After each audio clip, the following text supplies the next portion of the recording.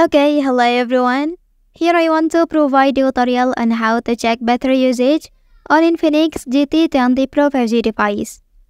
Well, by checking battery usage, you can identify which apps or services consume the most power. This helps you pinpoint and manage apps that drain your battery quickly, allowing you to optimize their usage or find alternatives. Okay, so let's go to the tutorial. First, open the settings menu on your device, and then please scroll down until you reach the bottom of the page. And then locate the battery and power saving. Next, click to open it. Okay, within this menu, select the battery settings option.